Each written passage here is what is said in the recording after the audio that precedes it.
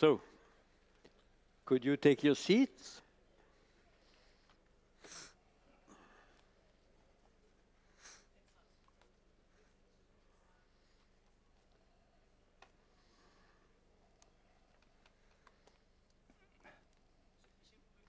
Okay.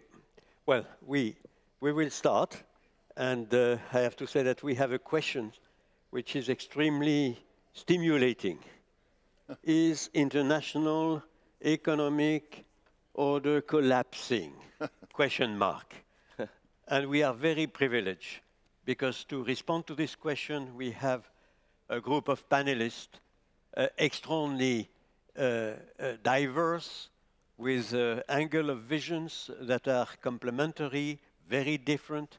And I take it that to respond to a question which is so multidimensional, so multi-layered, it is good that we have such a panel. Let me introduce the member of the panel. We have Taeo Park. He was Minister of Trade of the Korean government. I note with great satisfaction that Taeo is chair of the Korean Committee for the Trilateral Commission. I note that en passant. He's presently president of the Global Commerce Institute of, and a leading global law firm in Korea, Leonard Co. Jan Kotensen is CEO of DataCore Innovations, a limited liability company, member of the board of the Paris School of Economics, and he just published Capitalism Against Inequalities, which is a great book, I have to say. Gabriel Felbermaille, he was I would say, chief of the famous IFO Center for International Economics at the University of Munich, and he was president of the Kiel Institute for the World Economy. He's presently director of the Austrian Institute of Economic Research, and it's a privilege to have you here.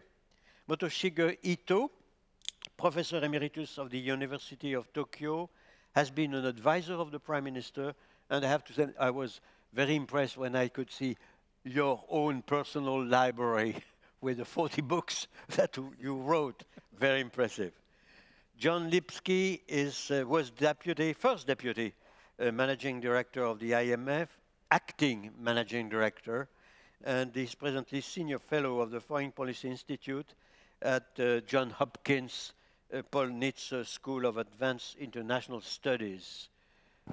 And then we have Kiao Ide, Secretary General and Vice Chairman of Shanghai Development Research Foundation, dedicated to promote research and the issue of development. He previously was Managing Director of New York Life in China. Nicolas Véron, last but not least, Senior Fellow both at Bruegel in Brussels and at the Peterson Institute for International Economies in DC. And he's one of the founding fathers of the think tank Bruegel. Now, let me say that we have here, and it's very impressive, I have to say, 3 Asian panelists out of 7. I think that to capture that structural transformation of first magnitude are emerging in the global economy, it was a very good sign that we could have 3 speakers coming from Asia. And let me say just a few words, because we have to be very concise. All panelists have accepted to speak 5 minutes first in order to communicate their main messages. And then we could have a new round of discussion in order, again, for you to benefit from the multi-angular, I would say, dimensional vision that we have in the panel. And then we go to the audience. So, very rapidly, first, many shocks in the global economy since, I would say, the post-World War II and Bretton Woods system and so forth. Each of these shocks, collapse of Soviet Union, collapse of Bretton Woods system, emergence of the emerging world, rise of Asia and of China, very spectacular. Each of these phenomenon would have called for a new global economic order, each of them. It's also particularly striking to see, and it was mentioned and stressed very, very well in the previous panel, that there is an acceleration of this transformation. Those structural transformations are accelerating with a remarkable speed. In a way, war in Ukraine is an emblematic illustration of this incredible and rapid transformation that we are witnessing. Of course, there is a very close correlation between geostrategy and economics. Now, the question, should we have a new international economic order? I guess that the response is yes, because checking what has been said, I could see that all speakers, whether President of the US, whether President of all countries in the world, whether President of China, they all say we need a new international order, implicitly or explicitly a new economic international order. So the problem is, which one exactly? Which international order that is new, that would be appropriate to the new world in which we are, would be appropriate? Should it be multipolar or unipolar? The response, yes again, is yes. Yes, we need a new international order. Yes, it should be multipolar, not bipolar, not unipolar, but again, which kind of multipolar? And then again, I expect all of us to comment on that. Some have in mind bipolar.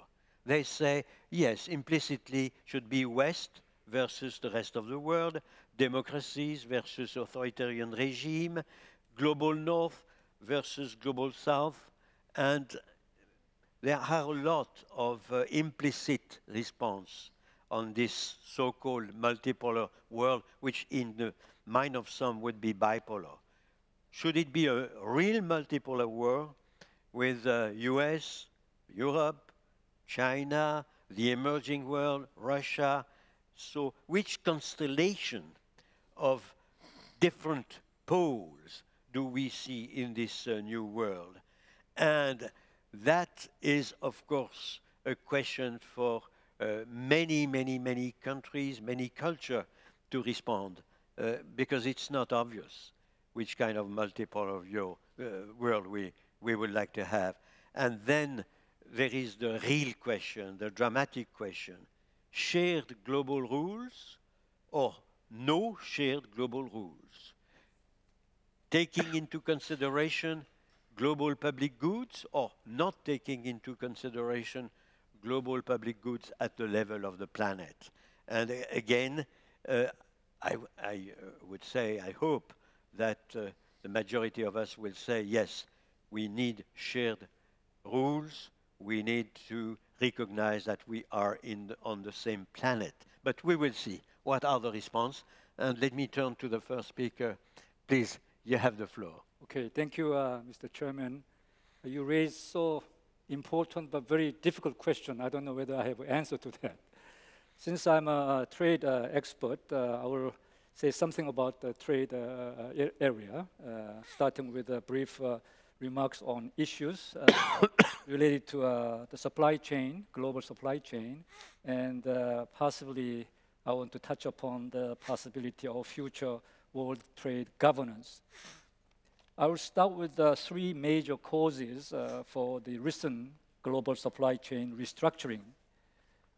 First, as you know very well, COVID-19 pandemic and the war between Russia and Ukraine and various sanctions against Russia are causing supply chain disruptions. Second, the US measures, trade measures based on the national security concerns are also causing supply chain distortions. For example, I think you know this very well, additional tariffs on steel and aluminum, also quota imposed on South Korean steel export, and export control on China for semiconductor and semiconductor equipment distorting trade in those products. Third, trade policies based on politically motivated nationalism, which prefer domestic production and reshoring, are also causing supply chain restructuring. So all of this are affecting international trade and supply chains of global firms. Looking at these developments, several concerns are emerging. First, we noticed that countries like the United States, which have criticized China for giving heavy government subsidies in specific sectors, now provides industrial subsidies to promote their own domestic sector, like semiconductor. According to U.S. Chips and Science Act, the U.S. government will provide $52 billion of subsidies in semiconductor sector. This means the industrial policies could be revived in most countries, including the United States and probably the EU, triggering industrial subsidies competitions among major countries. We worry that we might lose the opportunity to reform the rules on industrial subsidies at the WTO. Second, some trade policy measures based on national security concerns, green economy, or politically motivated nationalism, such as those in the US Inflation Reduction Act, may violate the WTO rules of MFN principle and the national treatment. For example, the IRA include tax credit provisions which discriminate against electric vehicles produced or assembled outside the North American region. Regarding these aspects of the US legislation, some trade experts, including those even in the US, are questioning whether the US is in support of defending and reforming the rules-based multilateral trading system, or simply pushing for anti-China as well as America First policies. The third concern is about the issue of decoupling between the US and China. As you know very well, the US economies and many other economies in the world are already deeply interconnected with the Chinese economy through many years of globalization and trade.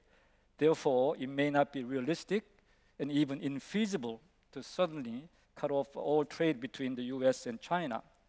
I think we should consider limiting the US decoupling from China to a few technologically sensitive sectors which are directly related to national security.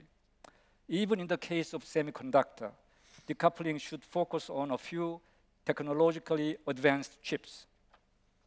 Lastly, but not least, I have another concern which is related to the decoupling issues I have just mentioned. We now know that the Indo-Pacific Economic Framework participating countries are discussing the content of the agreement of the IPEF proposed by the United States. Of course, we do not know the details yet, but probably in the second pillar of Indo-Pacific Economic Framework, there will be some provisions for supply chain resilience, which might exclude China in their supply chain for certain products and materials. If this is the case, we can easily expect China to react in one way or another.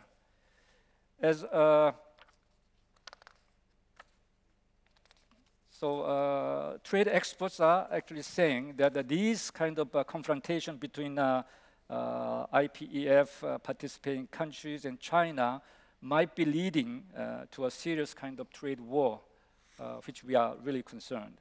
Well, these are my concerns to share with you. As a trade economist, I do not see the world trade governance. We talk about that in the first session, particularly the multilateral trading system of the WTO, properly deals with these issues, these problems.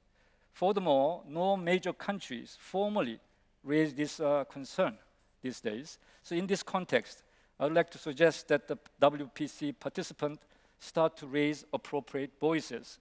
I particularly think that our session is the right place to discuss some ideas about the future global trade governance.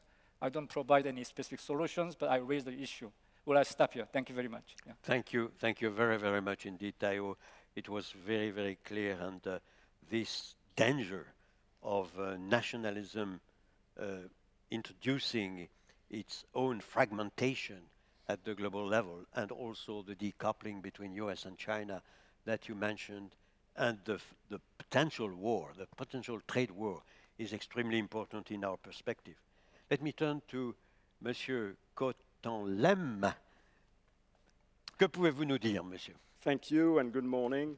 I cannot tell you if we need a new order or if we can tweak the existing order, but I can tell you what I want in it. And I'd like to make this morning two very concrete proposals that I think can contribute to the common good. And I will start, number one, with macroeconomic and financial stability. And in a way, you know, how can we revive the Pittsburgh G20 summit, spirit at least. Something that would have been very useful going back to 2008 is the idea of what I would call a global financial contagion model. So in other words, how can we anticipate domino effects across many counterparties, countries, regions of the world, right? Some work has been done already at a country level, usually at the request of a central bank. I'll just name Brazil as an example.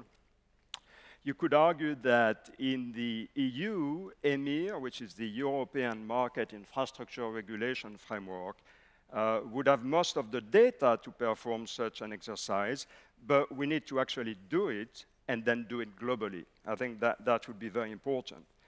More generally, I think it would be very useful to have what I would call an extreme risk measure of the entire world economy across many dimensions, not just market and credit risk, but also climate change, cybersecurity, operational risk, you name it. Nothing new in a sense. We know we can reuse the models and the stress tests that are already applied to institutions deemed too big to fail. And once you have what's called in the jargon of the regulators a stress value at risk for the entire financial system, you should have the ability to essentially slice and dice amongst all institutions and risk factors so that you can attribute risk where it belongs. I think that would be very useful. Of course, that will require us to stress test all financial institutions, not just too big to fail, and that includes shadow banking, that includes sovereign states themselves, and that includes fintech. And we shouldn't be taken by surprise when a cryptocurrency exchange collapses, right? I mean, there's something that doesn't work here.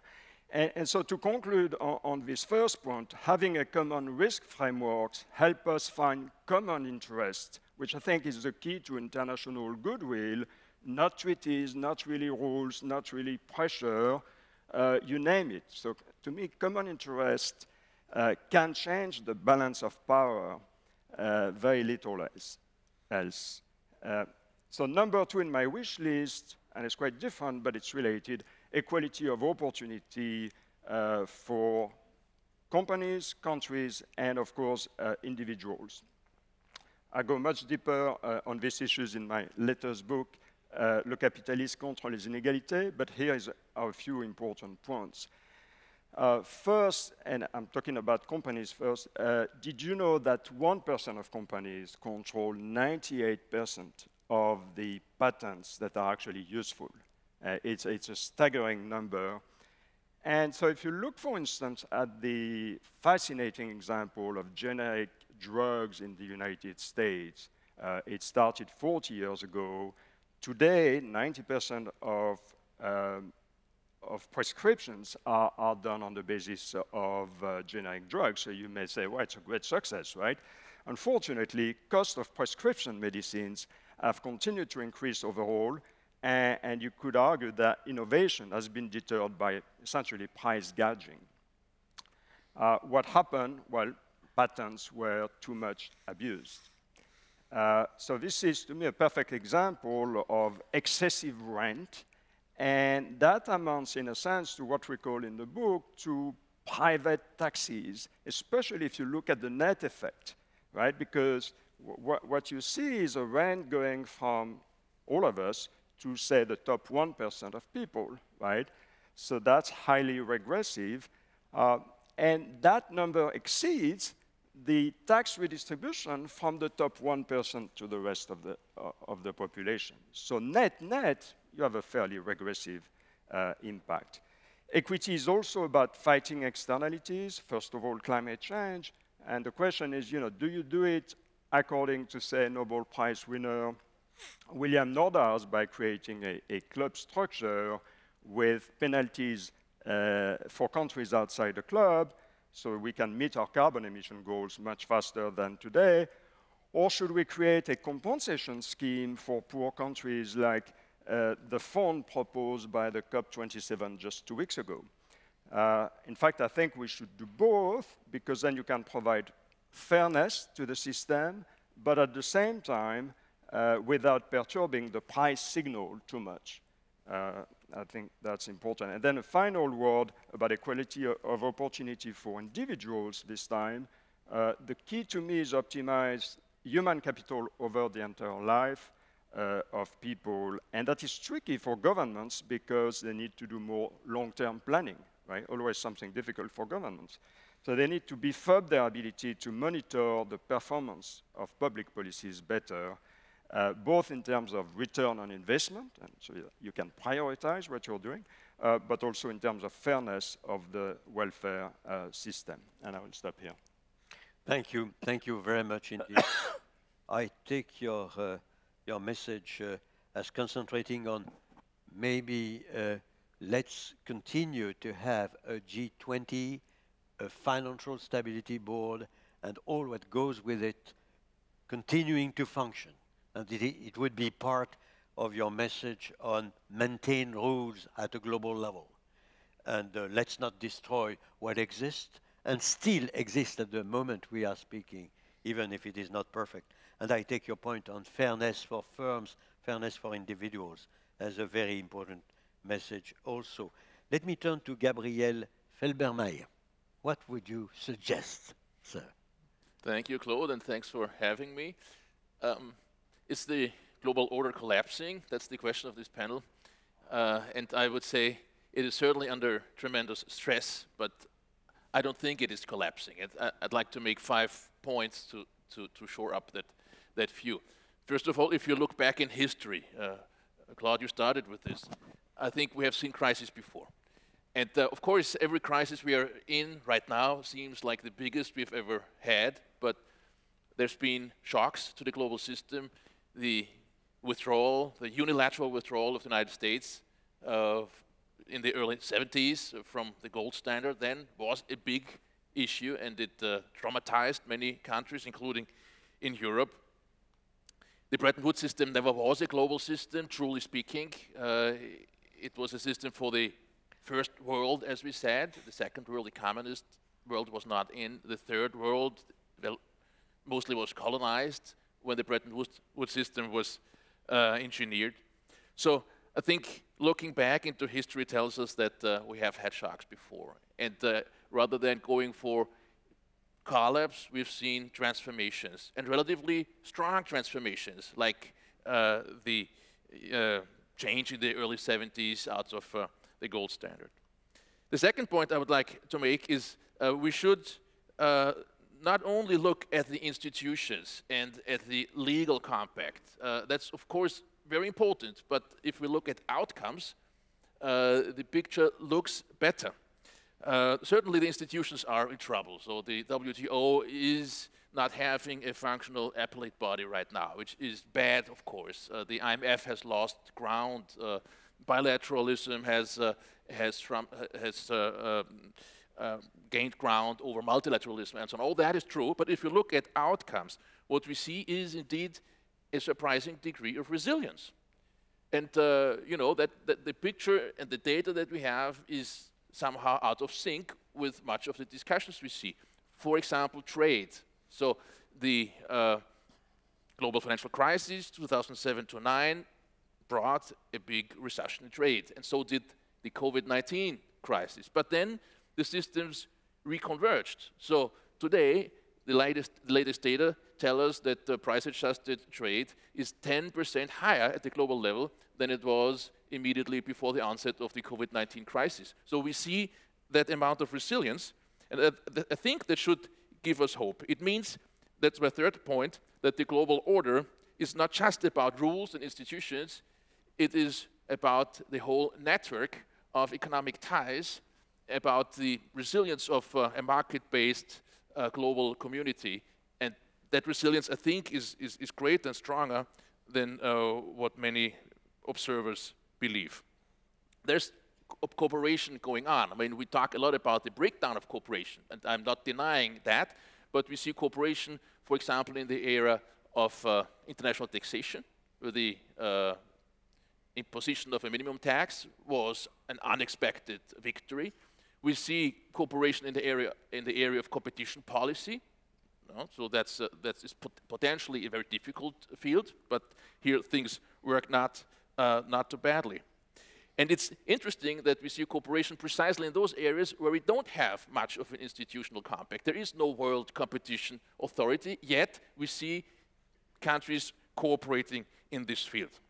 And so I think what is really important is that we do have areas where we have a convergence of views, where the epistemics are aligned. Everyone tries, or most countries are convinced that, that excessive market power of very few players is dangerous. Most of them believe that we need financial stability. I think there's no doubt about that. And where we have this epistemic convergence, I think international cooperation is much easier. My fourth point is about things that have changed. And I think establishing consensus about that is important to go forward. The first thing that has changed is that global commons matter more than ever. So despite of talking about deglobalization, we see that what happens around the world is becoming more and more important for our own fates, and that will not change. Climate change is, of course, the big issue, number one, but it goes beyond that. We have seen the pandemic. We have concerns about the quality and the health of our oceans, of biodiversity. We have issues about global terrorism. All these are global commons that make the world more global and require more cooperation rather than less. The second thing that is I think, important and will stay is that we witness divergence of preferences everywhere, not just between the big blocs. We see that also within Europe, the countries of Europe diverging in views of how the future should look like.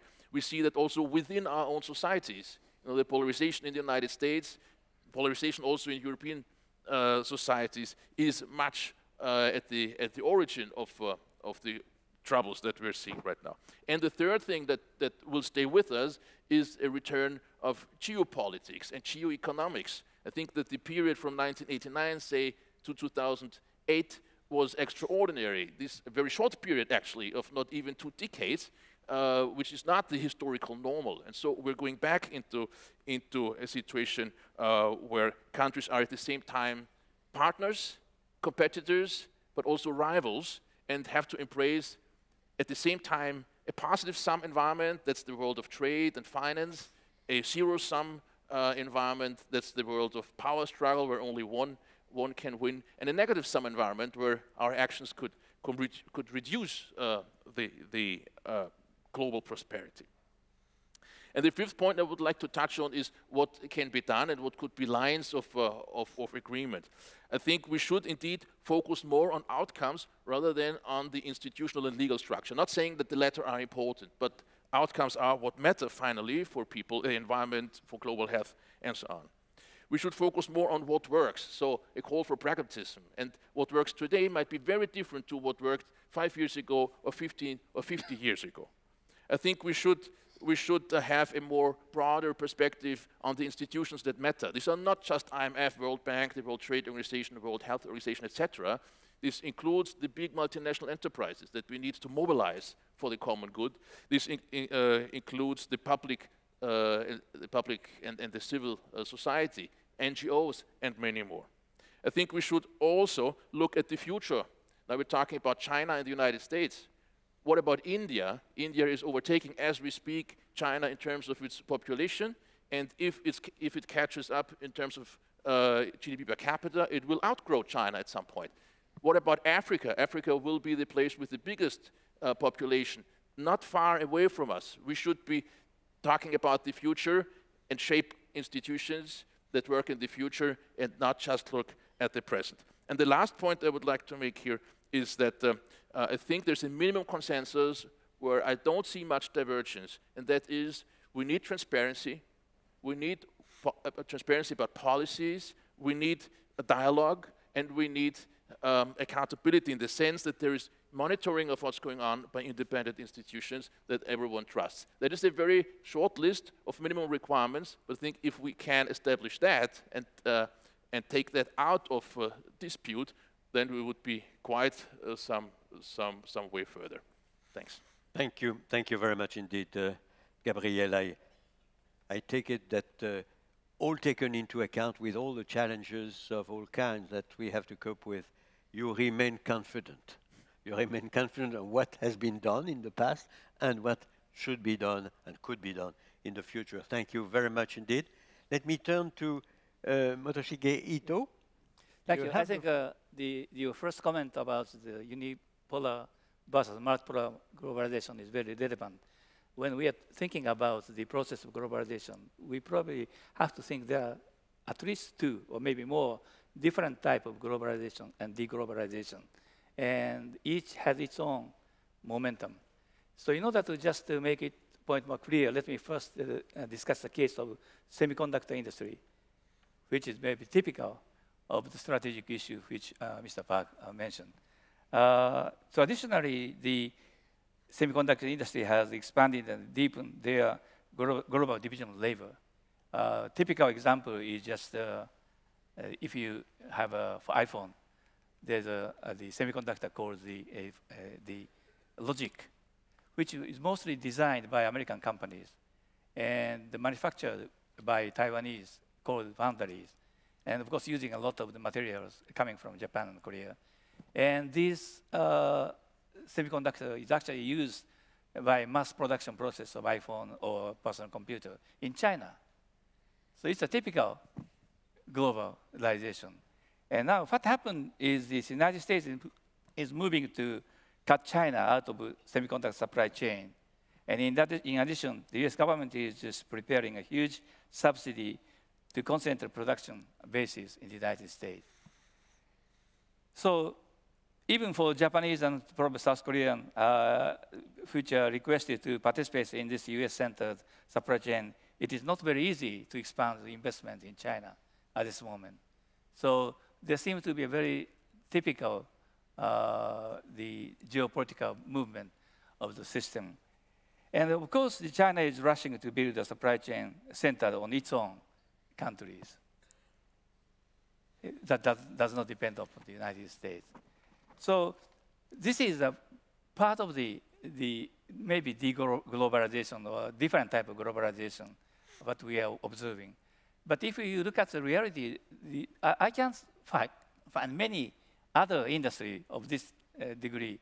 There is, of course, a lot of concern this kind of political movement is spreading to other industries, such as the EV, electric vehicle, motor vehicle, or other maybe supercomputer and so on and so forth.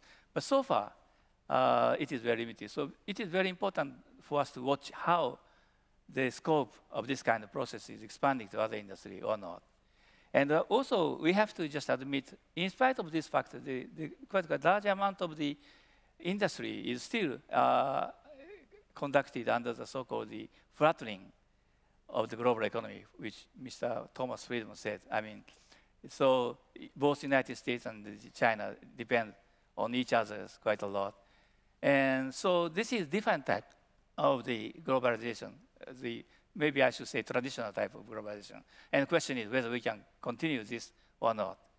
So let me just discuss the two types of globalization and discuss each a little bit more carefully. Now, for the first type of globalization, important thing is in order for the economy,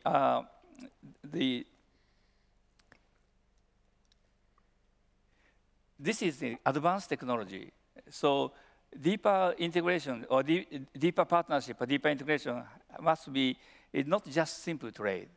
It must be to deal with the strengthening the geopolitical effort of to promote deeper integration, such as the capital tie-ups, government involved support policies, or technical cooperations, or the personal exchange. So it is just beyond simple trading. And there's a lot of the kind of a very intimate collaboration is necessary. Now this is, even we can observe this kind of phenomena before US-China division was visible. Like take the case of the free trade agreement or the economic partnership agreement, where there is some kind of a limited number of countries being involved in the global deepening. Now, important thing is the question is whether we can just expand this kind of partnership among the limited number of companies to the larger number of companies. I mentioned Japan, South Korea, and the United States in my example of semiconductors, but it is very important to include this, the network, the European countries, Oceanian companies, Indian companies, and so forth. And so let me just mention one very famous word by Professor Jagdish Bhagwati of Columbia University. What he said, let me just read.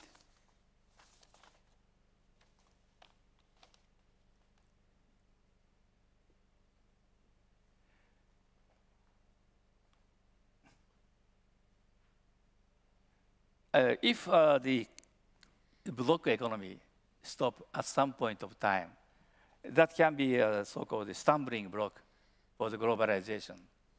But if the block economy is expanding its scope, increasing number of companies, that can become a building block for the globalization.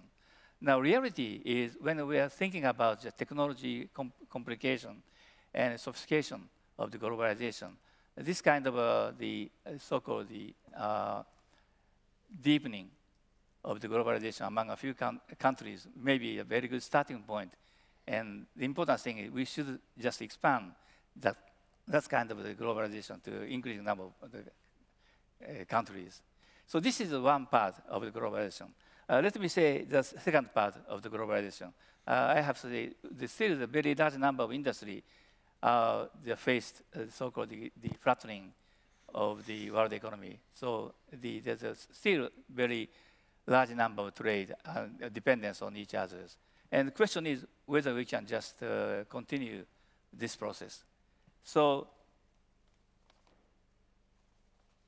for example, the WTO is very important. Although WTO is now very slow to progress the negotiation. However, it is increasingly more important for each country to adhere to WTO, the rules. And there are many other very important the multilateral scheme for the continuation of the flattening of the economy. And let me finally just mention briefly about just the climate change issues. I'd like to particularly emphasize the importance of COP's effort on climate change. It is necessary, of course, to address the issue of climate change with the participation of the all world's major countries. But at the same time, participation of many countries on cooperative subjects will be important bulwark to prevent the global economy from collapsing. So discussing that kind of the global issue with the increasing number of the countries is also very important to just continue the process of the globalization. Thank you very much. Thank you very much indeed. And thank you for putting the finger on technology and this issue of the technological potential divide. Thank you very much. John, you have the floor. Thank you. Thank you very much. And thank the organizers, Terry, and the organizers for the opportunity to attend this meeting and participate in such a distinguished panel. The risk at this coming toward the end of the second broad panel on governance is to find that everything has been said, but not everyone has said it. So I'm going to limit myself to some broad points that I think are important from a systemic point of view, linked especially to the financial system and the linkage of the trade and financial systems. And my principal conclusion, unsurprisingly, is that a more cooperative and coherent multilateral approach to setting macroeconomic and financial sector policies will be required in order to achieve shared economic success. And in my view, whether such an approach is possible will be a defining issue of the coming years and decades. And in many ways, what I'm suggesting is not an impossible dream, but rather a return to the much more cooperative environment that animated the response to the global financial crisis, leading to the formation and early success of the G20 leaders process. And I'm going to suggest 3 areas specific in which will be either viewed as tests or opportunities for progress in the near term. 2 will be familiar to you, 1 will not. It's important, I think, to remember that the post-World War II Bretton Woods system was intended to create a rules-based monetary system that was flexible, both in terms of policy setting, and that would, quote from the Articles of Agreement, facilitate the expansion and balanced growth of international trade, and also would be flexible in terms of governance, in which voting power in the newly created multilateral institutions was to be based on members' relative economic weight, a measure that was to be reviewed at least every 5 years. There are issues we could discuss on that, but it's, and not wanting to sound defensive, but at this time, the top 10 voting members of the IMF are the G7 plus the BRICS minus Canada. So it's, I think it would be hard to posit a replacement among that top 10 and improve the representativeness of the, or legitimacy of the institution. That's not to say that what we have now is either adequate or ideal. But my basic point here is that the shared intention of IMF members to boost global growth through expanding international trade originally produced a parallel agreement to radically reduce barriers to cross-border international financial flows. And so the current trends toward increased geopolitical friction and new trade protection threatens also to disrupt the international financial system and to undercut the prospects for sustained global growth. Now, it's also worth remembering, because the primary post-World War II economic challenge was seen on restoring the international trade system as well as the necessary financing channels, no serious effort was made at that time to create a framework to govern cross-border capital flows. After all, such transactions hardly existed in the immediate post-war era. But as we all know, from the mid-1990s to the onset of the global financial crisis in 2007, gross international capital flows grew much more strongly than underlying international trade. However, it was systemic flaws in the operation of global markets, including poorly drawn perimeters of regulation and inadequate supervisory oversight, that contributed directly to the crisis and the ensuing Great Recession. So recognition of these flaws, among other systemic weaknesses, motivated the formation of the G20 leaders process and to the creation of the Financial Stability Board in order to promote financial system resilience and reform. Now, 14 years after the first G20 Leaders Summit, progress has been made on enhancing banking sector stability through the cooperative work of the FSB. However, the same cannot yet be said for capital market regulation. In broad terms, the growth of new forms of non-bank financial intermediaries suggests that both the perimeter and form of financial regulation needs renewed attention. And there has been, and that to me represents a test going forward. Can progress be made on reforming the regulation and the very perimeter of regulation to encompass non-bank financial institutions? In addition, there has been extremely limited progress toward establishing the G20's common framework on debt treatment as a successor to the Paris Club, despite the imminent threat of a new wave of debt defaults among vulnerable emerging and developing economies. And most importantly, the international political arena, we all know and have already been discussed, has become dominated by new geopolitical frictions. At the same time, these frictions have been reflected in measures that have resulted in new trade restrictions and new financial sector sanctions. and this is at a time when global growth is slowing and the risk of recession is rising. So I hope that I've made clear, I've concluded that a renewed focus on a more cooperative and coherent approach towards setting macroeconomic and financial sector policy is needed to avoid creating new risks of protectionism and reduced efficiency of international financial markets. Such negative developments inevitably would reduce potential growth and increase economic volatility. Now, two more specific tests looking forward, or tests or opportunities that I would point to. One, as I've just alluded, making the G20's common framework for debt treatment, perhaps with some modifications, a success in providing needed debt restructuring is absolutely critical. It's possible, it would require a more cooperative approach, but without it, trouble is on our doorstep.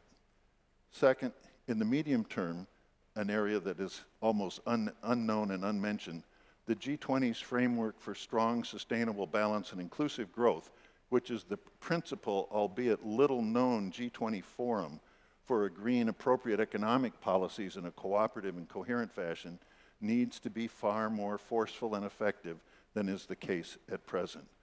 None of this is unimaginable. All of it is possible. And as I've said, the FSB needs to make new progress toward more effective capital market rulemaking. Now, whether all this leads in the long run to new and effective forms of finance, including the possible emergence of a multipolar financial system, should and will be decided by market forces. In sum, since the desire to expand global trade on a multilateral basis was the inspiration for strengthening the global payment system, new trade protection and the proliferation of financial sanctions and other arbitrary barriers threatens to undermine the economic foundations of the rule-based system's historic success in producing global economic growth. Not to be too trite to end, in the words of the great American Francophile Benjamin Franklin, who told his colleagues drafting the US Constitution, "We must all hang together, or most assuredly, we will hang separately." Thank you. Thank you very, very much indeed, John. And again, I take it that you are asking the world to continue to go in the direction of shared rules, shared values in the economic front, and you seem to be quite confident that we can continue to proceed, which in a world which has never been that challenged is again a demonstration of confidence. Now let me turn to Kiao Ide. You hear the Chinese citizen, so we are very carefully listening to what you will say, sir. Thank you, Chairman. Thank you, the organizer, to having me here. I guess there's no consensus on the definition of international economic order. But it seems to me there should be three components in international economic order. First of all, it's international organization, economic organization, or people say Bretton Woods institution, IMF, World Bank, WTO. Secondly, it's international economic law and regulation, which is some involved with these institutions, some not. Just John mentioned, like a Paris Club, some written, some unwritten. The last one is the international monetary system, which means which currency or which become the international currency standard. I have a general judgment on the international economic order after the Second War. It's provide good public goods, play a positive role to build up a base, which world economy steadily grows in past several decades. But at the same time, it shows some shortcomings. For example, like John mentioned, it hasn't fully provide a benefit of globalization to developing countries and other shortcomings. So it's time for a reform. How to do that? I want to describe one by one for each component of economic order. First of all, for international economic organization, I also want to quote John said, more power in decision make should more shift to developing countries. I guess for G20, Jeff Sachs suggests it should be G21, which including African Union should have a seat on G20. I think it's a good idea for consideration. Second, for international economic regulation and the law, I guess should stock to keep some of them to keep it. Some of them we have to revise, or some of throughout. The last one is add some new regulation along with the development of technology advance.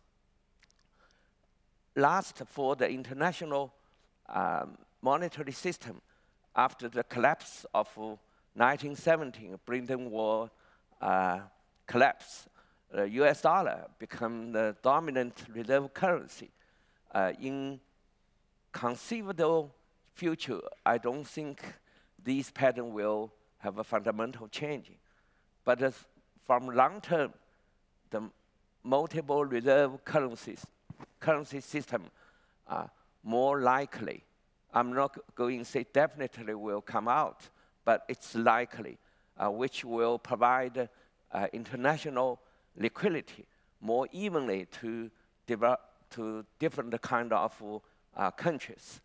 People say that will be three-pillar system, which means US dollar, EU, and Chinese renminbi. In short term, I guess very important for US should do more should do more cooperation on macroeconomic policy among other major economies. Also, currently many countries experiment for CBDC. Under the framework of BIS, there are 4 projects to see whether they can unify some future of the CBDC, which I think it's good to facilitate transportation, transaction, and the payment system. How the international economic order evolve in near future, I guess it will depend the results of 2 important factors. First of all, it depends on the results of geopolitical evolution. If Russian and Ukraine war wouldn't expand to involve other countries or escalate to high level, if the friction and the competition between US and China wouldn't escalate to conflict, including military conflict, I still can't believe current framework of international economic order will remain existent, although, as mentioned, it should be reformed. If not, the whole world will be totally fragmented, and the international economic order will complete collapse. The second factor is whether emerging protectionism and anti-globalization would be effectively contained. If not, the global industry chain would greatly disrupted, and the international economic order would inevitably fall into disorder. I just stop here.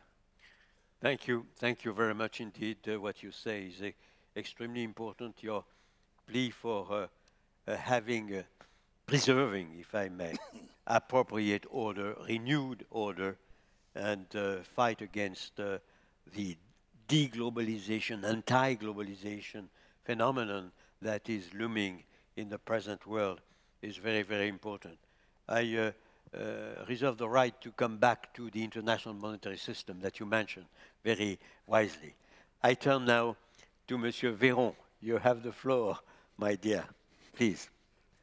Thank you very much, and particular thanks to the World Policy Conference, and especially Thierry and Songnim for including me. It's a particular privilege for me to be in this panel under the chairmanship of Jean-Claude Trichet, who is also the honorary chairman of Bruegel. You mentioned my affiliation there, Jean-Claude.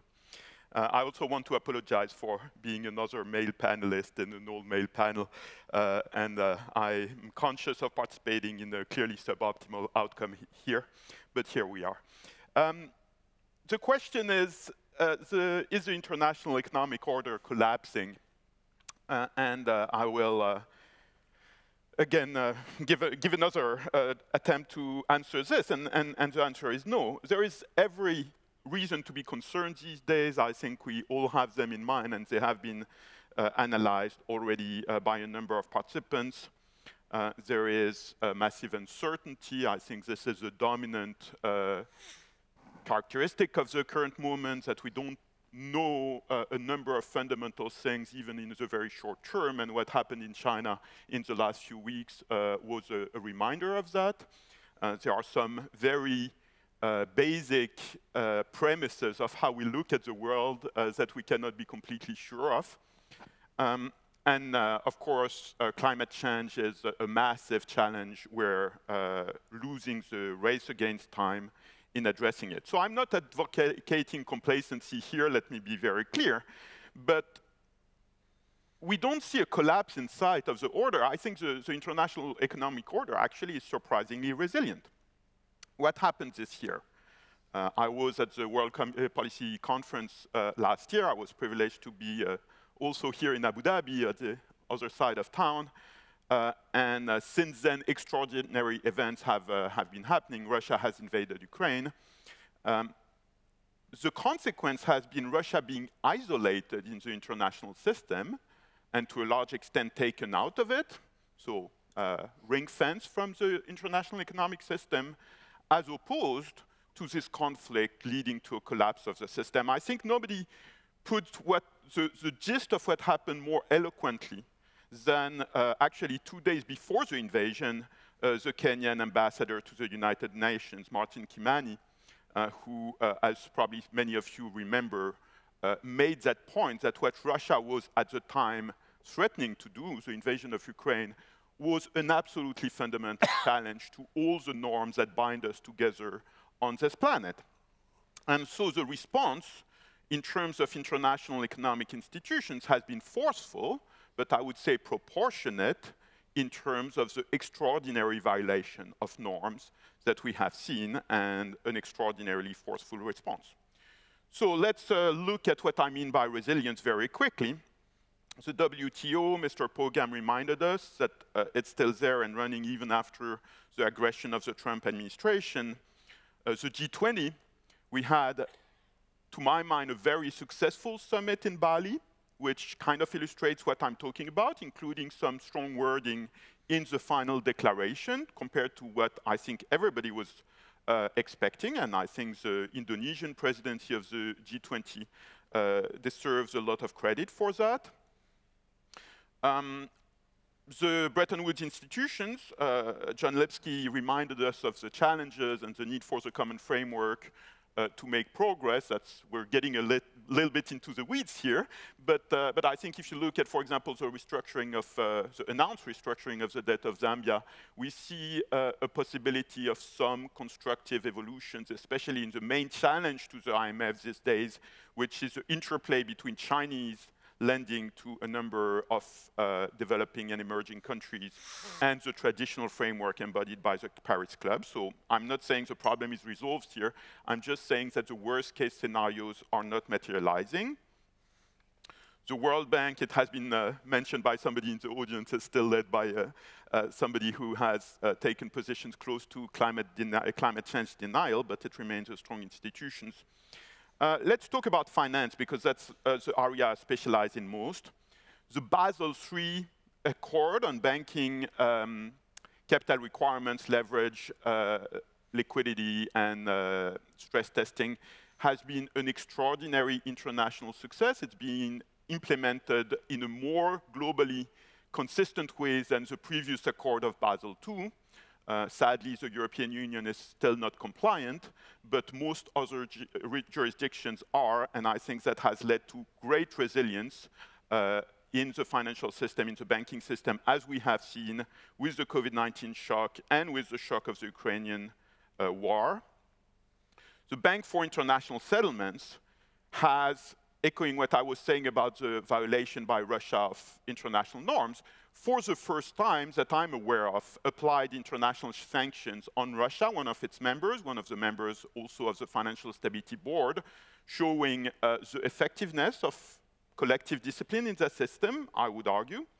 I'm not aware that the BIS had ever participated in international sanctions before, with the possible exception of freezing the assets of the Central Bank of Yugoslavia, but that was after Yugoslavia no longer existed.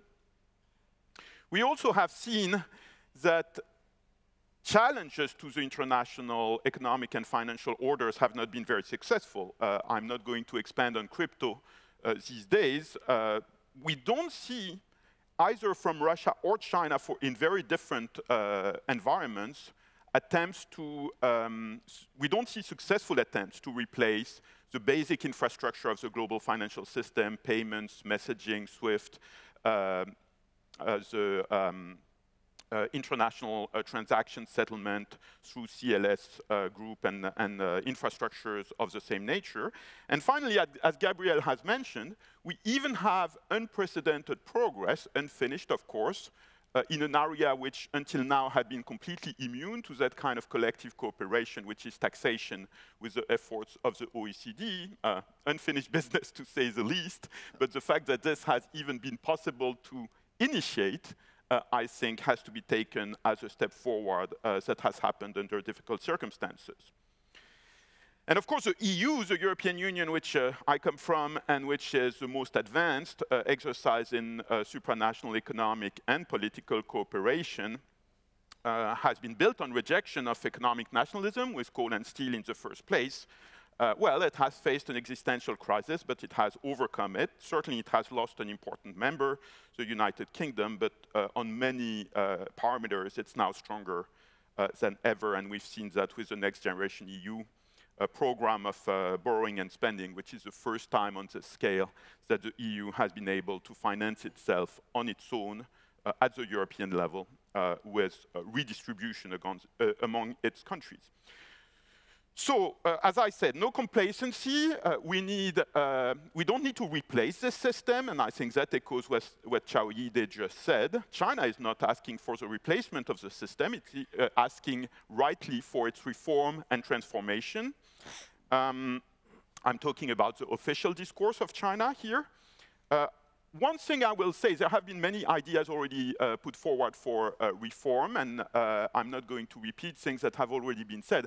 I will just say, as a European, I think Europeans have to be proactive in creating space for other jurisdictions in a changing world, maybe echoing what Aminata Touré was saying in the first panel. When you look at the things I focus most on, the BIS, the Basel Committee, the Financial Stability Board, Europeans are clearly massively overrepresented in that infrastructure. There's absolutely no reason that in the Basel Committee you would have 7 individual countries of the Eurozone represented individually together with the ECB. So that has to change. Europeans need to take the initiative and provide for more balanced representation, particularly of East Asia, but also of the Middle East, Africa, and Latin America. Let me conclude on that. Thank you. Thank you very much for this strong plea for the European to be less numerous, but as influential as they are, but less numerous in many of these groupings. So thank you very, very much. I have to say that time is elapsing quite rapidly. I understand that we have to leave the room at 11:30. Am I right to say that? I'm asking the organizers.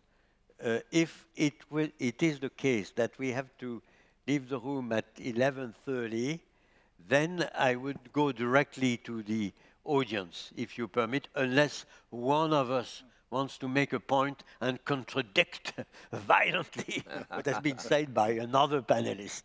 But I don't see that you are asking for such a quarrel, if I may, not a good quarrel. I mean, this kind of debate that we like very much. But I turn then to the audience, and I see one hand raised over there, and over there, and over there. So please, the mic is there, and then you will have the floor afterwards, madam, immediately after. Please. Merci, Monsieur Trichet. It's Steve Erlanger, New York Times.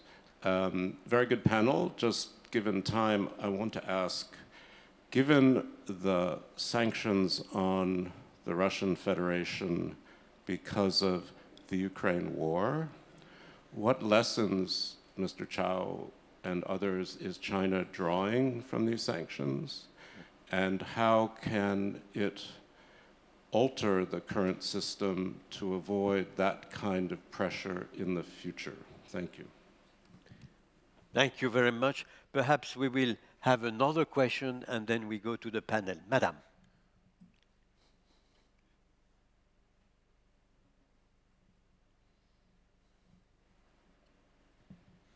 Well, you would say that this is not going to be the last crisis, but let's be careful because some crises led to worldwide catastrophe. So I think, let's be aware of that. But my point was about women. This panel doesn't reflect the contribution of women into the global economy, obviously. Although we have to improve their presence. But a very interesting report of the IMS is saying that if we have more than 40% of women in the global economy, if we increase it, the United States would have a boost of 5% of its GDP.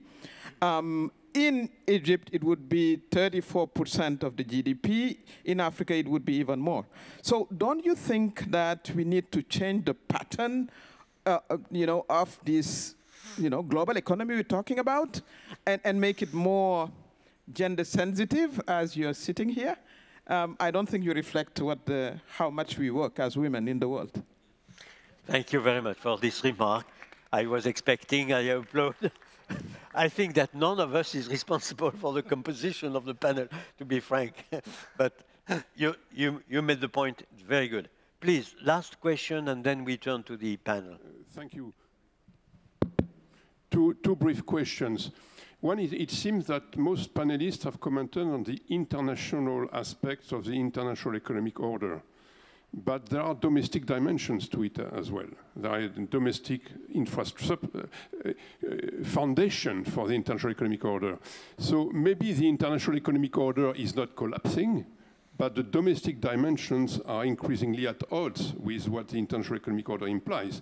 And it was mentioned in the first panel that there were difficulties within the societies themselves. So how do you address that issue? And second, Mr. Felbermayr started by saying that the international order is not collapsing, that it had shown a lot of resilience, so it has adapted. But then he identified a number of challenges that may lead to a question about the virtue of adaptation, because this adaptation has come through a succession of crises. And these crises are increasingly frequent and increasingly costly. So is this a model that we want, or do we need a recreation of this international economic order? So I stop there. Thank you. Thank you very much indeed. I think that we could start responding to the first three questions. Who wants to take the floor immediately? Yes? Okay. Because I'm the only Chinese in the panel, so it's naturally for me to answer the question regarding how China can learn some experience from Russia-Ukraine war. I guess the question have many implications behind the question itself.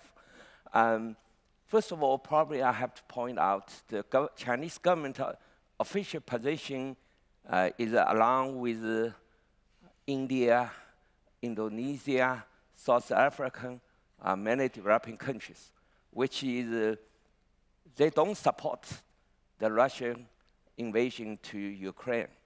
They think it's violates the principle of the United Nations. But at the same time, they're not necessarily support US and Western countries to have a sanction against Russia from many different perspectives. Because in China, the government official will think that way. Even we support US sanction Russia, but US still will keep pressure regarding China as a major rival. Why I should do that? That's my interpretation. Second implication, I guess I understand many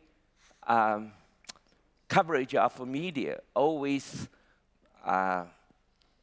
link between Russia-Ukraine relation and the mainland China and Taiwan. I recall several years ago, also here in panel, that time I point out, because many people point out to me, how about South China Sea conflict with Crimea? That time because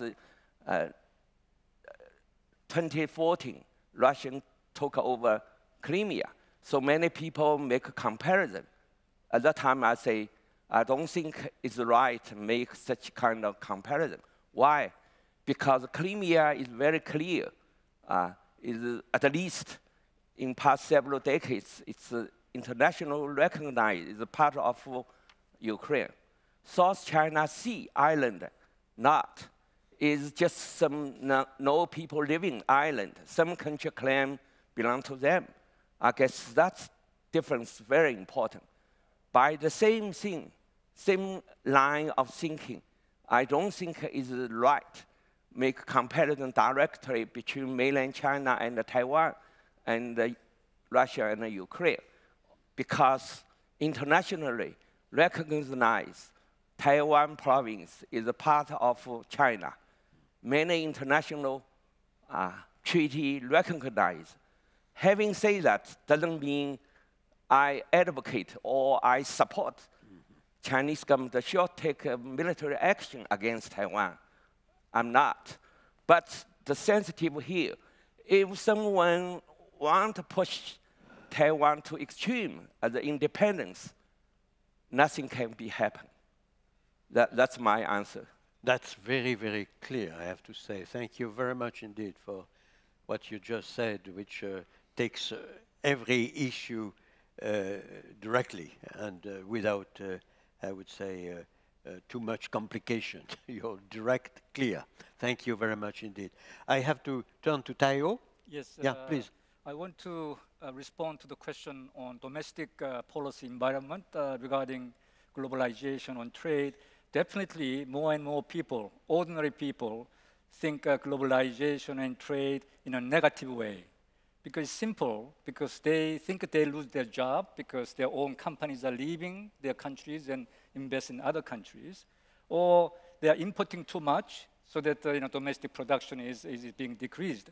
So I'm a professor for international trade for 30 years. I'm persuading my student and teaching my student that's not correct. There are other reasons to cause this kind of thing and income inequalization, but people's perception is going that way, and wisely the politicians are using that kind of sentiment to produce more protectionist measures. So what I'm saying is here, preaching or persuading the people who are having difficulties in their own economy is not enough. I think we have to find out some solutions, policy measures. We have a so-called inclusive trade policy measures. It sounds very nice, but no substantial content in it. Yeah. So we have to find out something to really substantially help those people who are having difficulties from many other reasons. This is my comment on that. Very clear, very clear.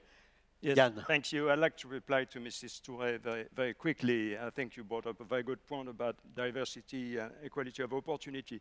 I think you need incentive and more efficient public policies. Incentives are there. That's good news. I think the business community is realizing that it's good for their bottom line. So you gave a set of stats. There's a different study that shows that if you increase Black American participation in the US economy, you can also generate about 5% of increased GDP. That's about $1,000 billion every year. That's fantastic. And the business community is already realizing that. So it's there, right? In terms of public policies, you have the national level, and then you have the international level. And I just want to mention one specific program that the EU put together during COVID, which I think was very good. It stands for SURE, and it's the temporary support to mitigate unemployment risk in an emergency, which is basically a second pillar on top of national unemployment systems to basically provide some solidarity and make the system more resilient and provide ultimately more equality of opportunity. Right. Thank you very much, Jan, indeed. And again, Madam, we all agree on the fact that this is not a normal composition of the panel, and we have no responsibility in that, but the message is loud and clear. And thank you very, very much indeed. Mr. Ito, you have the floor. Yeah, I have just a response to the final question about the adaptation of the globalization process from the picture of the Tom Friedman. Now, when we are thinking about the process of globalization, there's at least 4 or maybe more different trends. One is multilateral approach. The second is a regional type of approach. And third is the bilateral, two-country negotiation approach. And maybe fourth is unilateral action, where each own country can just move unilaterally. And the actual process of the globalization is just a combination of the 4. And sometimes maybe multilateral approach is just moving very quickly. But sometimes this multilateral approach is stumbling. Then we need more effort on the regional effort or maybe bilateral effort. And probably because of the geopolitical issues and other issues just we discussed, the trend is a little bit changing from just a multilateral approach to the more realistic regional or bilateral. But I'm not sure whether this is just the continuing or maybe we need more effort to just strengthen the multilateral approach to the globalization. Thank you. Thank you very much indeed.